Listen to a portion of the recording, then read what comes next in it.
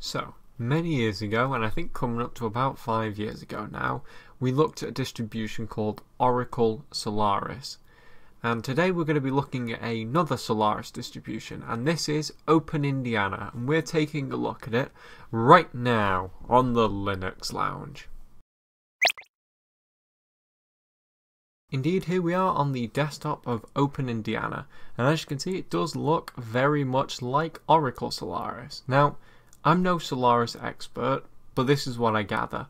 OpenIndiana is based on OpenSolaris, which is in turn based on Solaris itself, and OpenSolaris was actually discontinued by Oracle, and this is sort of the continuation of that project. So I guess in a way it's an open source alternative to Oracle Solaris, as well as being very much its own thing. Now, Solaris itself is a Unix-like operating system, so it should be kind of quite easy to get to grips with for anyone who's familiar with BSD, Linux, or another Unix-like operating system. Now, before we start looking at this, I have to say, in my last video I got criticism for reviewing a server OS as a desktop OS, which was fair. However, apparently this distribution is, from what I gather, a desktop operating system as well as a workstation one. And apparently it's supposed to be like Solaris's answer to Ubuntu, and I can confirm it was very easy to install and everything that you would need is included by default. But with all of that said, let's just kind of go ahead and take a quick look at the OS. First things first, I have to say things do look very old school, but despite that it is in fact very modern. It uses the Mate desktop out of the box, so if you want you can install a more modern theme. As for applications, I have to say it's fairly bare bones, but at least it's not bloated, so let's go ahead and quickly take a look at them. In your accessories, you get the usual Mate stuff.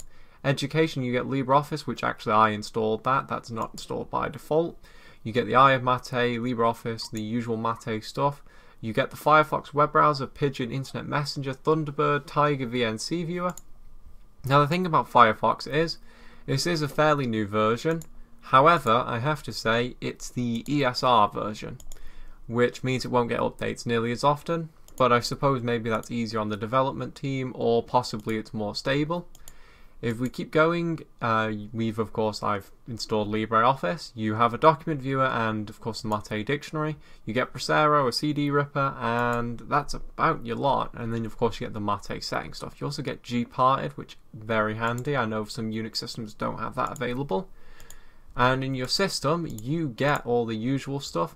Interestingly, OpenIndiana comes with Compiz by default, so if you want all sorts of fancy effects, you can do that.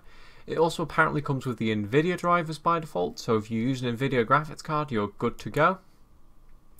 And in terms of applications, that's about it. But the one thing I should probably show you is LibreOffice, because this didn't come with it. I actually did install this.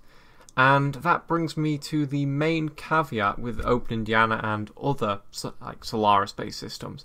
There isn't really that much software available. The stuff that is available seems to work, so for instance LibreOffice here works absolutely fine. So if you want to use an OpenIndiana computer for web browsing, email and a bit of office work, that's going to be completely fine. But other than that, it's all a little bit bare bones. The only package that I would personally want that I was able to find in OpenIndiana is LibreOffice, which does work very well, but sadly the lack of software sort of brings us to our conclusion. OpenIndiana does seem like a nice operating system, but like many other small operating systems, it's very much limited by its software library. And I think as it stands, it's really more of a tinker toy for people who enjoy Unix-like operating systems, on the desktop anyway. And to be honest, if you want an alternative Unix-like operating system, I would probably recommend BSD if you don't want to use Linux. But with that said, OpenIndiana and Solaris are both pretty cool, and if you enjoy Unix-like operating systems or Solaris, I would highly recommend that you give this a look. But with that said, that's just kind of my first quick look and first impressions. I thank you for watching, and I will see you in the next video.